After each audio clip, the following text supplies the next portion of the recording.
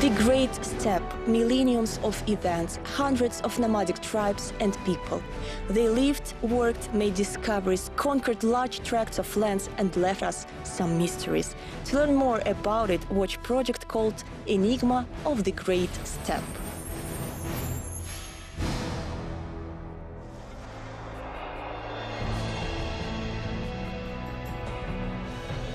Fall, year 1654.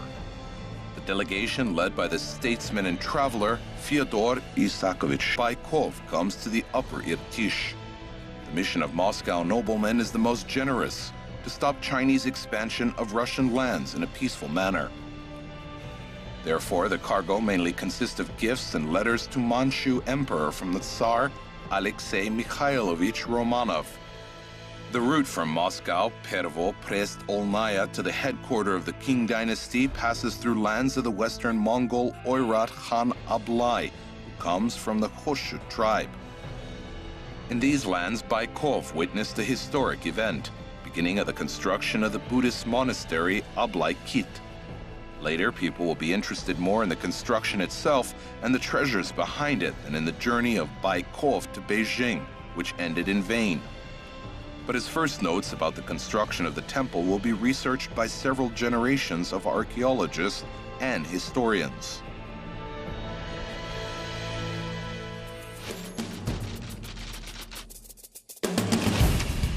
Masters for the construction of the city were sent from Chinese kingdom. Temple city became known as Ablaikit or Ablaikit. Ablaikit, Jungar's Buddhist monastery of the 17th century, is located 60 kilometers to the south from the Usk-Kamenogorsk city, in the picturesque place not far from the lakes of Sibisk. The beauty of these places is one of the reasons why the eastern part of Kazakhstan is called Pearl of Asia. There are a lot of questions. Was the wonderful landscape the only reason of the temple construction here? What explains the construction of the Buddhist monastery on the Kazakh land? And did Ablai have only peaceful purpose in the construction of this holy shrine? Buddhism, like all other religions of the world, is spread on the territory of Central Asia through the trade routes of the Silk Road.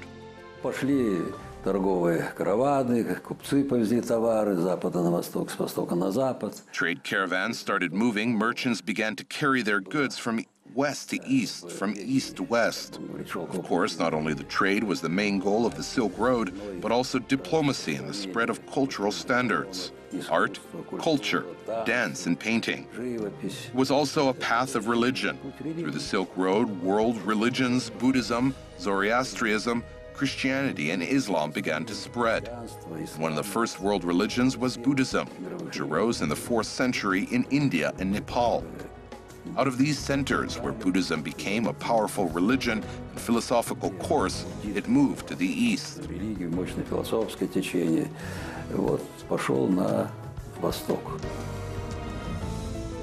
Oirats adopted Buddhist philosophy postulates and were building the sanctuaries around which big cities were settling. The Mongols went to Tibet to receive monastic ordination, and through the routes forged by trade caravans, lamas came to the steppe.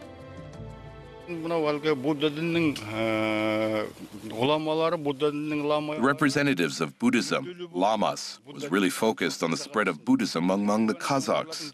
They knew that they would be defeated by the Dzungars, and their main goal was to spread Buddhism to avoid losing their influence in the Great Steppe. As far as I know, such temples of worship were built not only on the wide territory of eastern Kazakhstan, but also on other several areas of Kazakhstan. The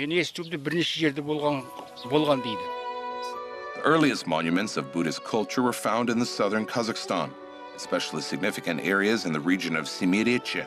In the early 7th century, the famous Buddhist mentor, traveler, and philosopher Sung Sang visited the region. Sung Sang writes that some of Turkic people, especially nobility and elite, professed Buddhism and expressed a great interest to this religion. He had lots of conversations, explained the various kinds of dogma to Turkic Hagan, gave different rules of behavior and attitude to life.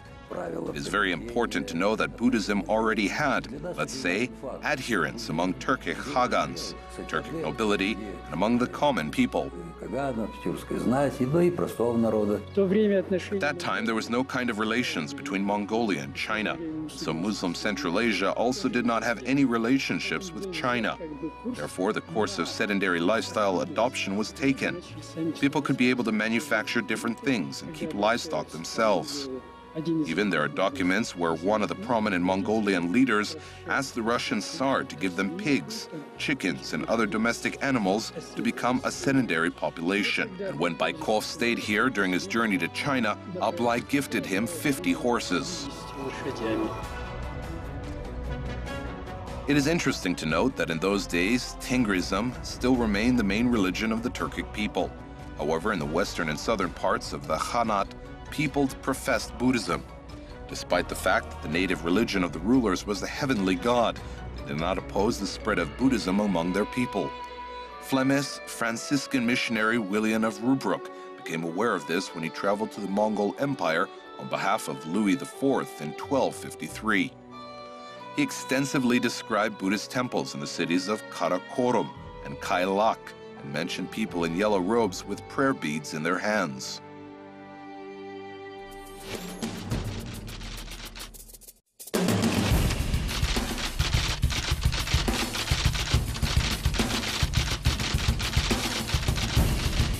There, all priests shave their head and beard and wear yellow robes. In those days, when they enter the temple, they put 2 benches and sit on the ground in the direction of the choir, holding books in their hands, which sometimes they put on the benches. And while they are in the temple, their heads are uncovered. They read in silence and remain silent. Wherever they go, they have some kind of rope in their hands, with 100 or 200 kernels, like our prayer beads. Thus, Buddhism became one of the first world religions penetrated and spread to the territory of Kazakhstan. And by this time of arrival of Fyodor Baikov with the diplomatic mission, this religion was not a new one for the Great Steppe. Это было то, когда создалось единое монгольское государство. It was when the Mongol Empire was formed. The eastern part was close to China, and the western part, Oirats, were located closer to us. And in the 17th century, after the formation of the Kazakh Khanate, there was a plan to occupy these territories. These territories were seized. Oirats, Mongols, Kalmyks, Olats, Jungars, and others began building their fortresses and sanctuaries. And yurts were gradually put around these fortresses.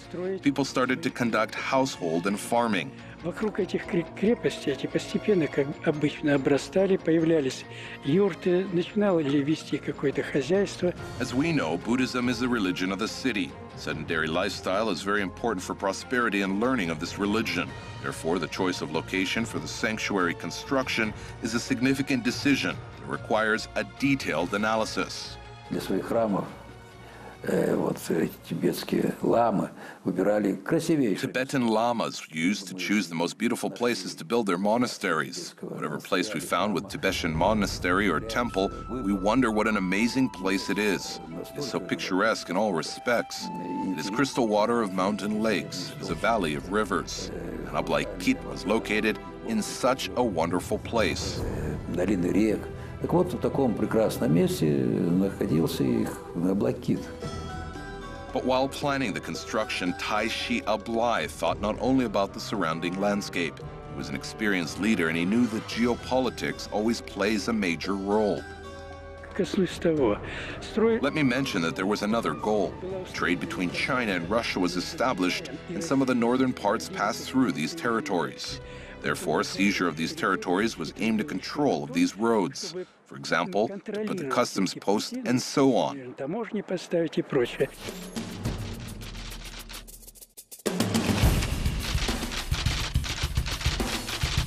Monasteries were not only the centers of culture, contributing to the development of writing and literature among the Mongols. Often they had defenses, and if it was necessary, they could turn into a fortress. How was the foresight of Taishi Ablai justified? The foresight of Ablai, who decided to strengthen his monastery and to prepare it for defensive actions. Who could prevent fratricide in Ablaikit? And why was the temple decimated?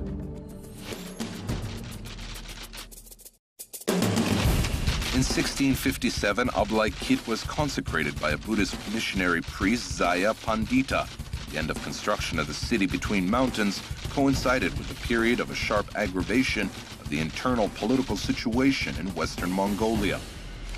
Но уже в 1660 году In 1660, there was the first siege. This siege was born on the grounds how Baibagas Khan, Khan of Oirats, distributed lands to his two sons, to Ablai Khan and Tsetsin Khan. To Tsetsin Khan, he gave the south part, whereas the Alakol Valley, the left bank of the Irtish, he gave to Ablai Khan. Maybe somehow these lands were not enough for them, and one brother comes to siege. родной брат приходит с осады, держал в осаде. The siege of the monastery city lasted about 1.5 months. Ablai conceded his defeat by Ochirtu Tsetsin, but relatives intervened to this internecine conflict. The legend says that the mothers of the warring Khans seek to stop the carnage. Ochirtu Tsetsin returned Ablai seized lands, properties, and prisoners. But this calm did not last for long. In 1668 to 1669, the brothers faced each other again. Some believe that the outcome of the conflict was achieved not on the battlefield, but on the chessboard. And here, key figures are the sons of Ablai and Ochirtu Tsetsin, Sagan and Galdama.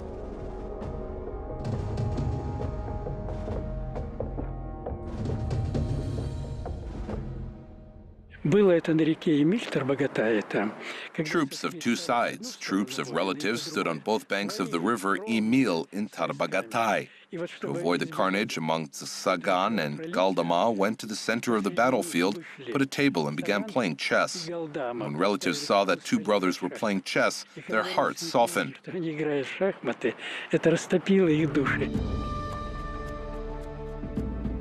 2 years later, in 1671, Taishi Ablai migrated to the west. Defeated by local leaders, he was captured and sent to Moscow.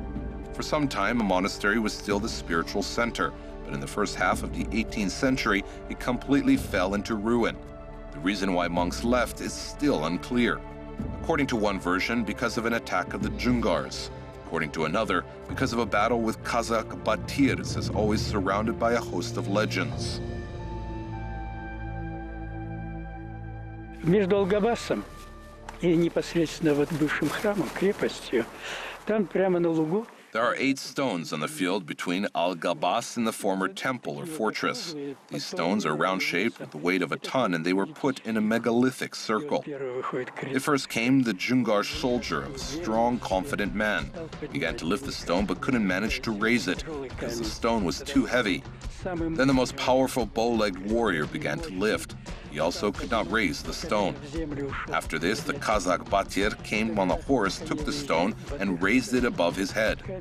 Dzungar warrior with hostility and hatred could not bear this and killed the horse with a spear. The stone fell from a height and crashed on these parts and is lying there. The Kazakh army won and the land belongs to the Kazakhs. Воинство казахское, земля принадлежит казахам. Probably these massive stones lie there in memory of the fellow soldiers. Екінші әңгіме содан кейін Танаш. Бұл біз мына баяғы жаудың бір бекінісін алдық. Енді бұған бең жанда. The second story is about how Tanash took the fortress of the enemy. There were 8 fellows and they grew up together. One day, Tanash decided to make a monument to his 7 friends. All Kazakhs and Kalmyks stood watching, and he brought 7 huge stones in honor of his friends. If you look down from the temple, they're laying in about 200 to 300 meters. Almost 6 years passed since I left the village. In 2009, the stones were still lying. Basically, no one could take them. They're very large and heavy. No one could raise them, and this was the power.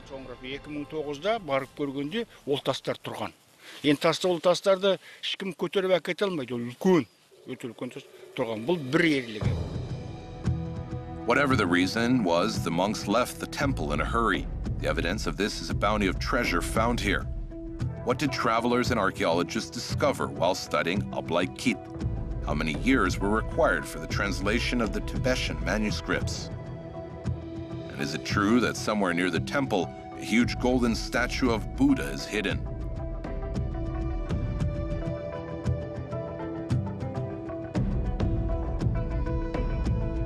Some reports indicate that Ablaikit was finally abandoned in 1676. For many years, walls of the monumental building were not ruined till the time when military troops again reached this place. In 1720, an influential and respected commandant, Ivan Mikhailovich Likharev, went to find Yarkand, one of the most populated commercial centers of East Turkestan in ancient times. Someone told him that there was some kind of sanctuary in the fortress not far from the Usk-Kamenogorsk city. He sent their troops of Cossack soldiers, and they found that sanctuary and conducted, let's say, predatory excavations. They collected lots of interesting materials, but the most valuable of them, of course, were manuscripts from Ablaikit. A long time ago, there was a well-stocked library at the temple. There is no written evidence of it, but it is known from the legends. The legends say that a huge library collection was moved and hidden in one night. I do not know if this is true or not, but they say that all books of the library were loaded onto 30 camels and moved in one night. Some say there were 20 camels. They loaded onto camels and moved in one night. After some time, manuscripts were brought to St. Petersburg, but no one was able to determine and read their content. It was a completely new, unknown language. In February of 1721, the first librarian of Peter the Great, Ivan Schumacher, went on an abroad trip. Здесь интересная история. Он отправил во Францию, в французскую академию. There is one interesting story. Manuscripts were sent to France to the French Academy of Sciences. They looked through these manuscripts and understood that they did not know neither language nor writings. But I guess they made the translation not to lose their reputation. And they published the translation in Latin, so no one could read it. Over time, the historian Miller met with a Mongolian Lama and showed him these manuscripts. And it turned out that they were sacred writings. So the French scientists just made a fake translation at that time. То есть французы сделали вот такую вот фальшивку в свое время. In 1820, 100 years after the discovery of the manuscripts, the famous French scientist Orientalist Jean-Pierre Abul-Remusat extensively described the history of manuscripts translation in France. This translation was not made by him. He firmly condemned Furman brothers who made the translation without having any idea of the language which they were translating from. Most of the best polyglots of Europe and members of the scientific communities tried to solve the mystery of Ablaikit manuscripts, but to no avail. By 1735, only 1.5 lines of Tibetan manuscript was translated. It was the beginning of Buddhism. These manuscripts, which were found in Ablaikit, are the most valuable. They have become a starting point of the study of such an interesting religion as Tibetan Buddhism. Despite the fact that most of the manuscripts were redeployed long ago, Ablaikit, surrounded by an aura of the mystery and secrets, still attracts scientists' attention. Для нас, конечно, это уникальное место вообще в плане истории, потому что не просто как-то. Of course, for us it is a unique place in terms of history because it is not just the Jungar monastery. We're very pleased with the excavations started there. Recently, treasure lovers began to destroy this monument. At the time, the fragments of a wooden trunk were kept in a museum of the school in the village Leninka. Now this village is called Sagir. Село называется. В музее хранились фрагменты деревянного сундука. У нас тоже в фондах есть. We also have the same fragments of the trunks in our funds. So this means that probably there were some kind of riches and some treasure were deployed from there, except those which were located in the monastery and which were purely of Buddhist religious content. Содержание, предназначение. This assumption has its reasons. The reference books of the 19th century indicate that the streams which flow into the river Ablakvi or Ablaikit are remarkable with its gold mines. Это уникальное вообще такое место, именно там. It is a unique place. Exactly there in those mountains in the middle of the 19th century, the first development of the gold mines started. Gold miners from Usk-Kamenogorsk started this development, and till now unions of miners work there. In this regard, also it is an interesting place. Еще и в этом плане очень интересное место. Каждая легенда имеет какое-то рациональное зерно, просто так ничего не возникает. Each legend contains grains of truth. Nothing occurs without reasons. Legends say when the temple becomes being destroyed, the last monks hid the treasure in a small crystal lake, which is located on the territory of the temple. So we need to develop an underwater archaeology. We'll explore the bottom of the lake. We can fulfill this.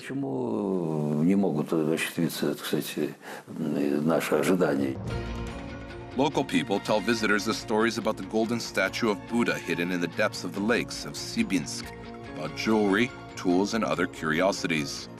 But scientists are more interested in the country of origin of these figurines and armor: Syria, Afghanistan, northern India, China, items of different periods, countries, and people. They are a wonderful collection of treasures. Там же были всевозможные статуэтки. There were all sorts of figurines and other curiosities. When the first figurines were taken and brought to St. Petersburg, Peter the Great put them all on the table. He instructed to draw them and put them in the museum, and said that they were very valuable findings and treated them with great attention. As it is known, Russian king especially loved a bronze lamp in the form of an equestrian statue of the Roman commander.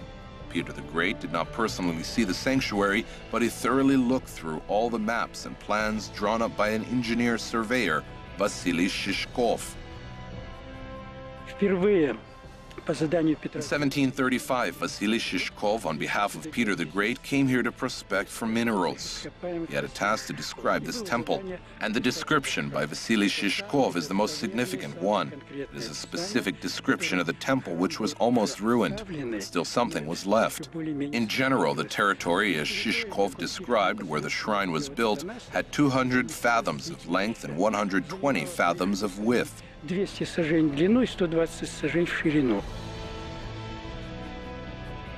The building had two parts, the yard and the temple itself, which was on a massive platform. This architectural know-how makes the building bigger visually. It seems a huge, majestic construction from a distance. Looking on the pictures, we see that interior is preserved. You can see the beautiful wooden columns painted in different colors. These are the symbols of Buddhism. These are Buddhist deities and statues. Columns were placed on the huge bases made of stone. У нас возле музея стоят подставки под колонны от ворот, потому что в свое время мы их... Near the museum, we have stands for the columns of the gate. We used to show them to tourists, but then stands began to disappear from their original place. We decided to bring them here to the museum. In our museum, we have fragments of birch bark which were found in 1960. They preserved in a good condition and show their religious content. Очень хорошей сохранности и говорят о их религиозном таком содержании. Despite these findings, there are a lot of stories to say and show about Ablaikit. Ablaikit is one of the monuments included in the program of scientific research in the field of archaeology in the coming years. In addition, scientists, historians, and archaeologists believe that the temple can be reconstructed and returned to its former greatness. Of course, now it is the right time to reconstruct and recreate this temple, not as a religious shrine where the service will go, but as a tourist site. Ну и, естественно, раскопки эти очень хочется нам, например, как музейным сотрудникам, очень хочется. Certainly, we museum staff really want these excavations finished with the conservation of the monument so that we could be able to show this monument to the people. There are so many tourists who want to see and learn the history of Ablaikit, and we would like that these excavated findings not simply sent to our museum. We want to make real monuments for tourists to visit, like in Kizil, Kent, or other places. Many attempts were undertaken, but since it is very costly, there was nothing made with this monument. But this monument has a great significance in the history of the region. Принимались такие попытки, но поскольку это все-таки очень затратно, поэтому с этим памятником ничего такого не сделали. А так, конечно, он имеет очень большое значение для истории края. I think that the main task here is to study the mountain hollows and search for the library collection. It is necessary to organize an expedition. If we find the library, it will make an invaluable contribution to the history of our Kazakhstan.